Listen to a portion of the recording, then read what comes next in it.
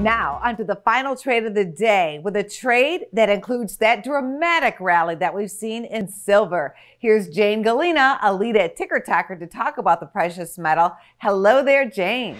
Thank you, Angela. Yes, today I am looking at two amazing trade setups. The first one is going to be PSLV, so the Physical Silver Trust, where you could potentially even turn in some shares for physical silver.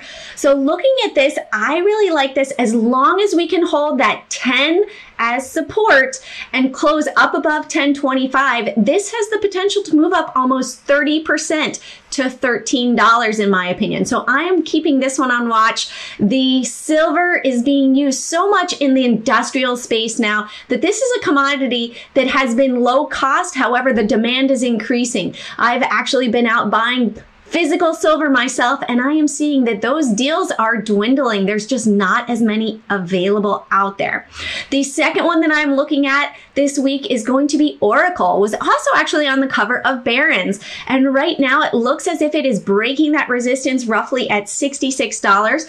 I like it as long as we can hold above with a close above $66.50 and support at $64.30.